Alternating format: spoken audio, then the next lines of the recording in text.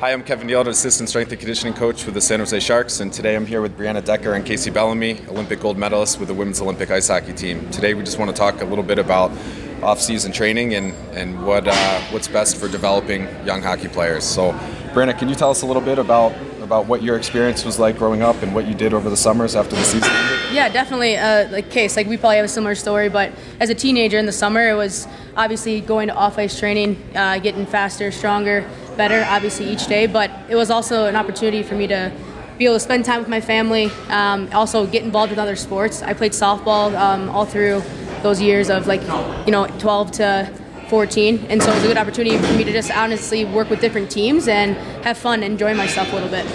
How about you, Kacey? Similar experience? Yeah, definitely similar to Brianna. My thing was I wanted to take the equipment off all summer, and it made me miss it when I went back in the fall time. So I wanted to play other sports. I played softball, and the big thing about that is it helped so much with my athleticism for hockey. It helped my hand-eye coordination, and it helped with my conditioning. And it was something that I loved doing, and I got to spend more time with family and friends.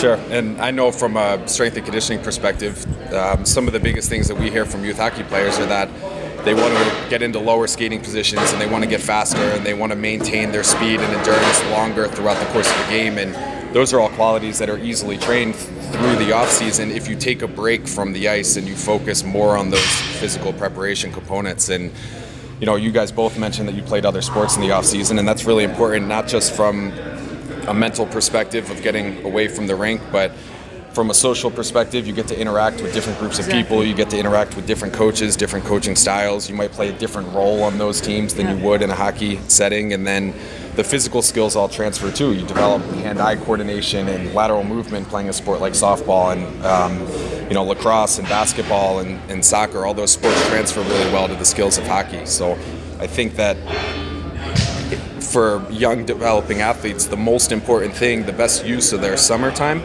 is actually to take a step away from the rink and spend more time doing what you guys did, which is playing other sports, focusing more on your training to prepare for the next season. And like you said, you come back hungrier and excited for the season. Yeah, you definitely get that mental break, which is a huge help, and then you start fresh in the fall.